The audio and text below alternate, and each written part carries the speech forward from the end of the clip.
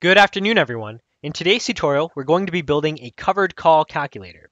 The whole idea behind this calculator is that we can very easily take a look at an options chain, just like this one, and get an idea as to which calls equate to what percentage as a return on our capital invested.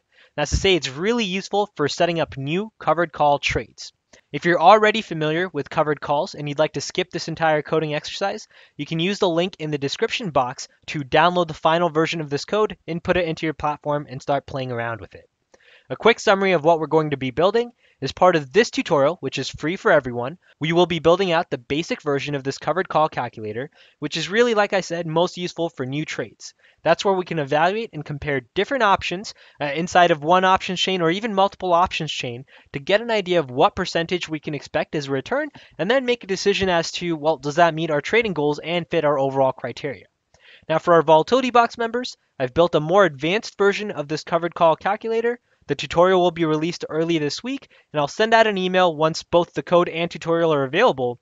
But the thing that's different inside of the Volatility Box version, which makes it more advanced, is you can use it for existing trades. That's to say you can take old positions that you may be sitting on, or even positions you just opened a few days ago, start to do things like input your own cost basis, and now get this analysis geared towards your existing positions, which allows you to make not only smarter decisions, but also turn your existing assets into recurring income, which is the overall goal of this exercise.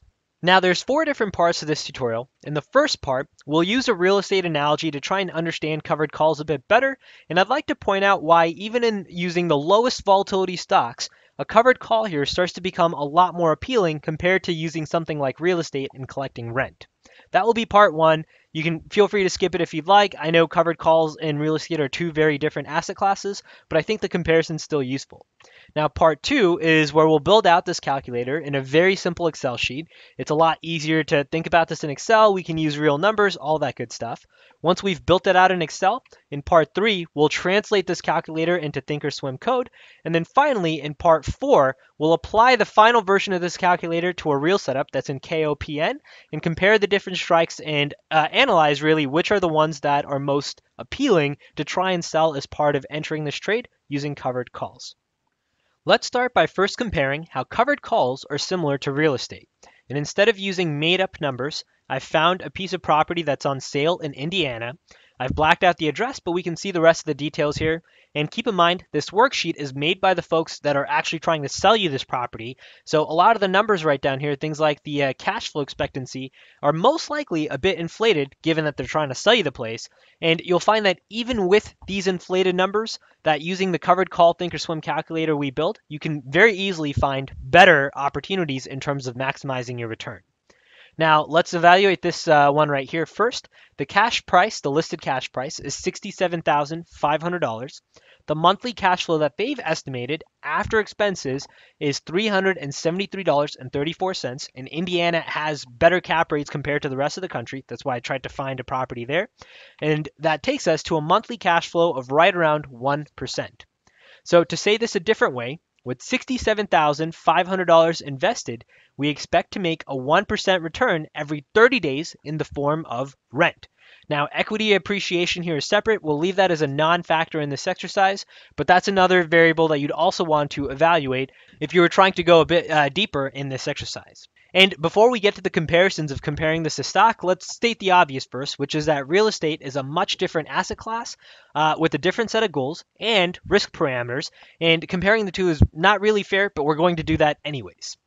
Now, let's move forward. Here I have a table broken down with rental income compared to covered call income. Now, the way I've laid out this table is quite simple.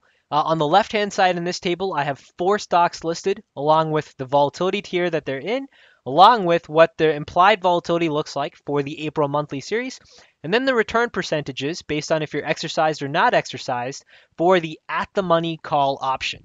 On the right-hand side here, I have another table. This is our baseline for rent using real estate, where we just calculated we had the 1% return for just the rent off of cash flow. And then if we add an equity appreciation as well, that in my head would be the equivalent of trying to calculate something where you had the call exercised. Now, if we go through this table here, on the left-hand side, we have AT&T, then we have Fastly, then we have Curie, and then we have AMC. AT&T is at the lowest end of this volatility tier, which is 25% implied volatility. Our return percentage there, if we're not exercised, so we keep just a premium, is 1.44%, still greater than this 1% that we see in our rent. And if the shares are actually exercised, then that return percentage goes up to 2.25%. And this is for, I believe, 25 days to expiration. So while rent is right around 30 days, this right now we've mapped it out as 25 days to expiration. If we increase our volatility here, so that means we increase the amount of risk you're willing to take, as in the stock that you're purchasing at whatever entry price, you're willing to actually sit through those shares in case the volatility takes us lower in those stocks. Fastly goes up to the mid volatility tier. That's where our implied volatility for the April series, 74.49%. The return percentage, if we're not exercised in terms of the calls we sell, 5.3%, so we keep only the premium. If our calls are actually assigned or exercised, that's 11.23%. The premium goes up where you sell the shares. If we move on to the next tier, we have Curie, which is at an even higher end of volatility. The implied volatility there jumps from 74% to 119%. Our return percentage also jumps up, so you're getting paid for that additional risk from 5.3% up to 9.32%, again for that same 25 days. And if we do get exercised, that jumps up to 18%, so obviously this looks a lot nicer. And finally, if you compare this to really the conglomerate in terms of volatility right now, purposely not chosen GameStop, but we use AMC, that's where the volatility is very high. The implied volatility is 196%. The return percentage there for the at-the-money option for collecting just the premium is a whopping 19%. Again, you compare this to the 1% in rent. Of course, apples to oranges, but still, the percentages there, you get an idea of the kind of premiums that are baked inside of AMC right now, where if you got exercised, your premium is only marginally better than if you just collected the premium for that 19% gain there. So this is how you can read this table, but the overall takeaway here is in all tiers of volatility, we outperform the 1% that we're seeing in real estate. So this is to really try and sell you on this idea of why is this something that we're interested in the first place. Now let's move on to building out this covered call calculator in Excel first. I've opened a new sheet here in Excel, but in case you do have access to it, Google Sheets makes this process a lot easier, simply because you can use the Google Finance functions to automate some cells, such as getting the current price of the stock or the closing price, things of that sort. This doesn't need to really be polished. It's just there to kind of help us get our ideas. So let's just get started here. The first column we'd like is the symbol, since we're looking to compare a bunch of different symbols here. We can also get, say, the current price here, or the closing price, however we'd like to look at that. We can also look at the strike for this option that we'd like to sell, and we need the premium that we collect as part of selling that strike. So now let's come into ThinkOrSwim here and use a real example. So let's use one of the ones that we just had, and I'll remove the covered call calculator here so we don't have the answer ahead of time. But if we remove this, click OK. Let's start off. As part of AT&T, our current closing price is 29.76, so we can put symbol as T, 29.76. Then the strike price, the at the money that we're looking at, is 30, and the premium we collect there is 45. So we'll say the strike price is 30, and the premium that we can collect here is 45 bucks. All three of these are going to be dollar values, so let's fix that up. And then we can also make them center aligned just so it looks a little cleaner while we go through this. Now we can move on to the two return percentages we need to calculate. So we can say, actually let's input a row here, and at the top we'll say this is if our shares not exercised, and then here we can have something like our return. We'll do it in terms of both dollars as well as percentage, just to keep things initially a little bit more understandable. Let's merge this. Try to fix that. Okay, cool. So now for our return dollars here, if our shares aren't exercised, that means we're keeping only the premium that we've collected, and that would be very simply just the same $45. So we can just say equals D3, and this as a percentage would be equal to our $45. That's what we've collected divided by what we had to spend to collect this same $45, which is our closing price times 100, since we needed to buy 100 shares, which gives us a return percentage of right around 1.51%. Now we can repeat the same thing to create something for shares in which we are exercised. So we'll say return dollar return percentage. Let's open this up a bit. And then here, our return in dollar form, if our shares are exercised, let's actually change that. So if our shares are exercised here, our return is going to be our premium collected, which was this $45, plus the gain between our strike price and our closing price. So in this case, that's what, for 24 cents times the 100 shares, so $24 plus the $45. That would be our total return from a dollar amount. So we'll say is equal to our premium plus our strike price minus our closing price, and we need to multiply that by 100 since we would have 100 shares.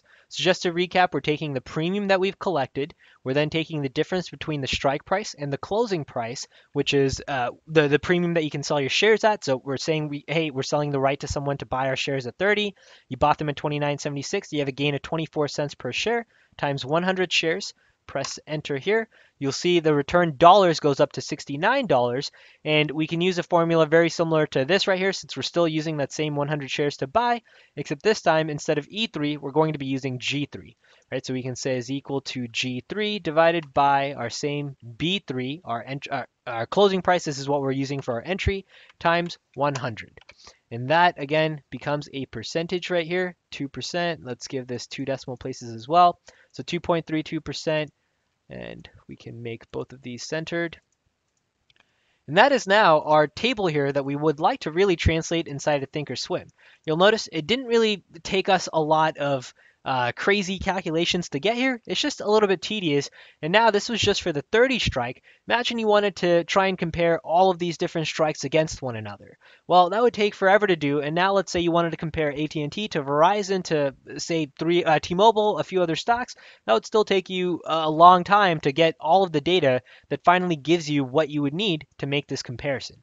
So what this exercise gave us in terms of Excel was the formula, but if we can get the same formula inside of our options chain inside of ThinkOrSwim, that would make this process a heck of a lot easier, faster, and more efficient. So now let's move on to part 3 of our tutorial, in which we take the same Excel sheet and instead we build this formula inside of our options chain right here.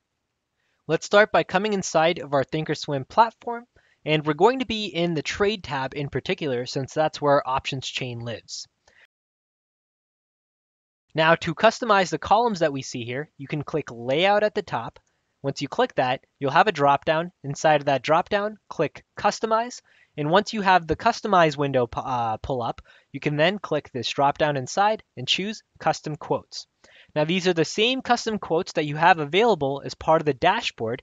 You have only a finite amount of these custom quotes available. So when we use one for covered calls here, we're going to be actually taking away one script from other aspects. So things like a dashboard script or other option scripts you may have. So you may have to be a bit intelligent here around how you manage your scripts, but this is where all of the custom scripts can be inserted for our options chain as well. Now I'm going to use the same covered call script that we have, and I can double click this to add it to my current set of data. In case you don't have a custom quote already there, just go ahead and click whichever one you see here. It might say something like custom quote 1, double click it, add it to your charts, and then you can click the scroll icon to start to edit the code. Now inside of this, let me delete all of the code that we have, and let's start from scratch. Now there's really 2 variables here that we need to lay out first. We're listing them out or defining them mostly because it would make the process easier for whenever we need to change these values if we ever do in the future. And that's our max shares, which we can set to a default of 100, along with the max contracts that we'd like to do as part of this percentage to 1. In case in the future you'd ever like to see this in, say, dollar form, that's where changing this would make a difference, where you could get an idea of what your returns are in a dollar form as opposed to the percentages here to get an idea if you hit your monthly trading goals or not. Now moving along, we have our max shares, max contracts. Now we need to translate this first column that we have, which is our premium collected. We already have access to the closing price inside of ThinkOrSwim. We already have access to the strike price with the get strike function inside of ThinkOrSwim, and we also have the premium of this particular strike price by using the close on that option. Now what we need to do is translate this return that we have in our premium and build that out first in ThinkScript. So here we're using our premium and dividing that by the closing price over the amount of shares that we have. So let's say def premium And here we can define premium as our max contracts that we have. So in this case, we have just one times the close. And the only reason why we can use close here is because this close is being applied to the option strike, meaning it's taking the closing price of that particular strike. And we can then multiply that by 100 to get the premium in a raw dollar amount. Let's test along the way. So let's create an add label code here. We'll say yes, list out the premium, and then we'll just say colored out white for the time being. Click OK. Click OK, and you should notice here we have the same close price here. So this was $43. That was the last closing price for the strike. The last closing price for the 31 strike was 18. So we're now seeing that piece of information. To come back in and edit your code, again, you click the same drop down, click the customize one more time. This time you just click the scroll icon, which lets you come back in here. So now we have the premium as a total dollar amount. We now need to translate this in percentage form. So let's say def premium percentage is equal to the premium that we've collected divided by our max number of shares that we've bought times the closing price, except this time we want the closing price of the underlying symbol. So in this case, AT&T. So we'll say get underlying symbol, close that out, and then close this out. We should still have an error, one more parentheses. Cool. So that now compiles. So now we have our premium as a percentage form for buying 100 shares of AT&T at 29.76. Let's plot this and see how that goes. So we'll say premium percentage, apply, okay. Let's just move this window to the side. And we should see now here this number drops down. So we have 1.44%. Let's come back in here and let's change this to something like as percent and see if that helps to clean this up. Click apply, click OK. And that's now giving us the same number in a clean, nice percentage form. So we know the premium so far is working correctly. This was 1.44. Our closing price was, I believe, 0.43. So if we change this premium to $43, our return percentage here changes to 1.44%, which matches. Now the next one we need to build out is our premium if our shares are exercised. So that's to say, if you bought the shares at $29.76 and you sold the 30 strike, then you would have the difference of 30, which is the price you would be selling your shares at, minus your entry price, which is 29.76. So there, let's first create a variable here called, let's just say strike price gain. This is going to be in dollar form. And here we can say something like get strike. So that's the strike we're currently on, minus our close of, again, the underlying symbol, since we want AT&T's closing price. Close this out. Might have had one extra parentheses there. Okay, cool. So this now gives us our strike price difference in dollar amount.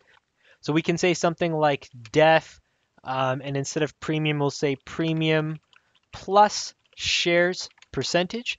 And here our total would be our strike price gain times the max number of shares that we have. So in this case, how much are we making as a difference per share times the total number of shares that we have. Once we have that, we can also add that with our premium collected and put a parentheses around both of these. So we have our numerator done. Now we need our denominator, which is again going to be the same thing as up above. So we can just copy paste that in. So we'll say max shares times the close of our underlying symbol. And now if we plot what this looks like, click apply, okay, move this window over. We should notice that this changes to 2.25%. If we come back into our Excel sheet, that matches. So now we have both of these numbers calculating inside of our calculator as we expect. Now we need to worry about the formatting here. So now to have both of these percentages side by side, we can say something like premium percentage plus, and then we add in a quote. We'll add in a space here with the divider, and then another space, close out the quote, plus our premium shares percentage. This is the second one, and then we can also format this a bit nicer. So we'll say as percent, premium percent, and if we click apply, okay, that should then hopefully plot both of these percentages on our charts as we would expect once the NaN errors get solved. So now we have 1.44%, 2.25%. And just like that, that was quicker. So now let's say that you wanted to compare 31. Here you would have to do something like T. Then again, we can just copy paste all of this. So now instead we would do, say, 31 strike price. Our premium here for 31 was, I believe, 18. And if we used 18, You can see how the percentages here are now changing, 0.60, 4.77%, but you still had to input both of these values here. Instead, if we just come in here, you'll notice they're pre-calculated right away and they match 0.6%, 4.77%. Beautiful. Now the last thing we can do here, just to make this a little bit cleaner, is color code the percentages where they turn green after a certain threshold that you have. So for example, here at the very top, we can say something like input, and we'll say max percentage threshold, and let's just make this something outrageous like 50%. Here we can say if our premium plus shares percentage, that's our total premium if the shares are assigned and we lose the shares that we have possession of. So if this value is greater than 0.5, meaning 50%, so if your return is greater than 50%, then give me a color of green, else remain white.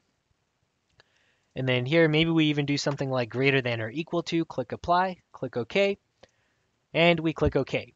Now what you should notice here is you don't really have very many places with 35 strikes open where you see any green. In fact, you have none. Now if instead we switch over to the chart that we started off with, so that was KOPN, what you should notice is the green happens a lot quicker here, right? The green happens with the strike price is 17.50.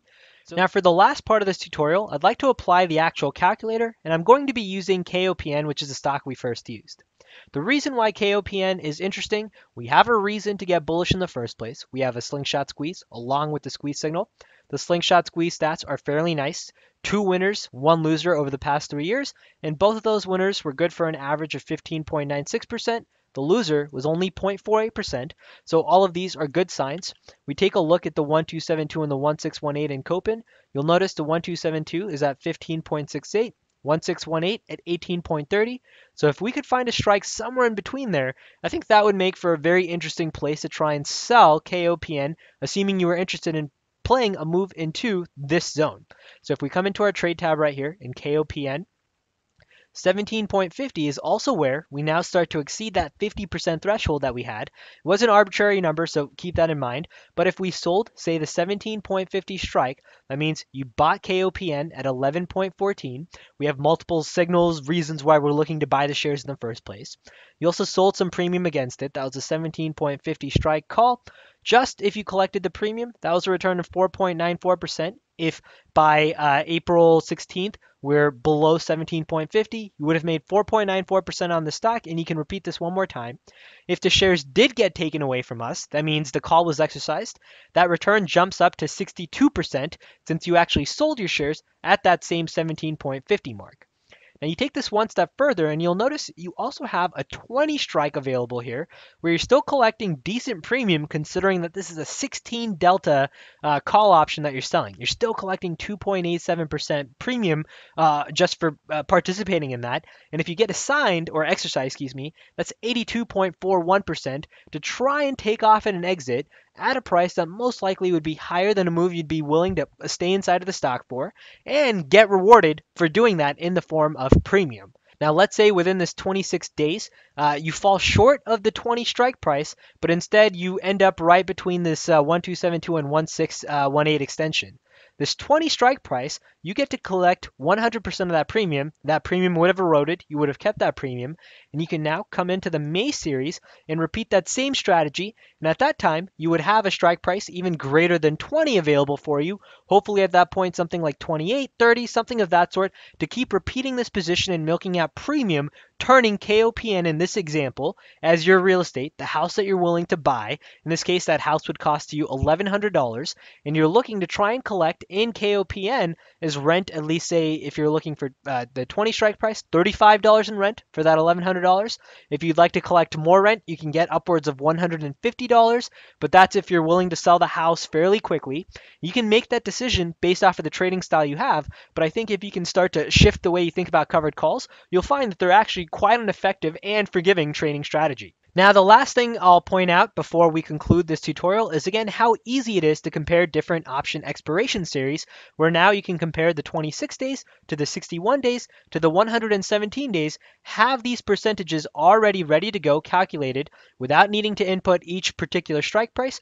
And you can see here, for example, if we compare this, the 20 strike price, if you go out 26 days to expiration, you can collect right between 30 and 40 bucks or collect about 2.87%. Now, if we take a look at the same 20 strike, but this time in the May series, you'll notice that percentage jumps up to 8.08 and 87%, up from the 2.87% that we saw here. And if you come out to the 117 days to expiration series, that same 20 strike jumps up to 16%.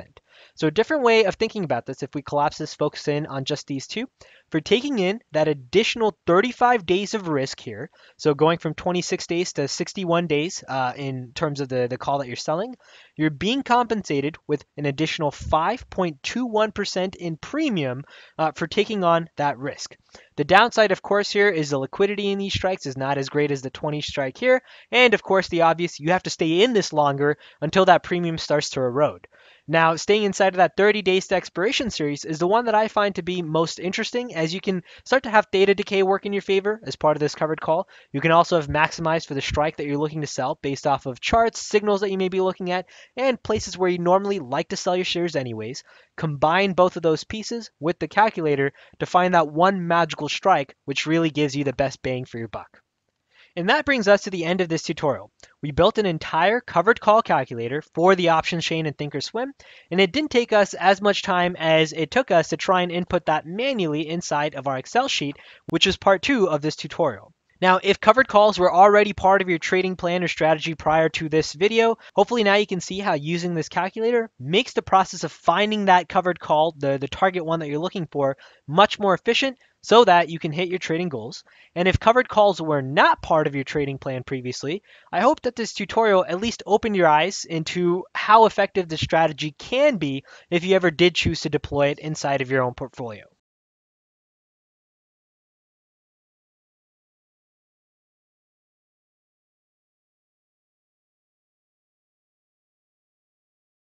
For all Volatility Box members, stay tuned for the second part of this tutorial, in which you can now repeat the same exercise, but instead of trying to set up a new trade, say at 11:14, we can now assume if you had actually gotten an entry at the market pulse line at 9.46, what do these percentages look like as a result of your existing position?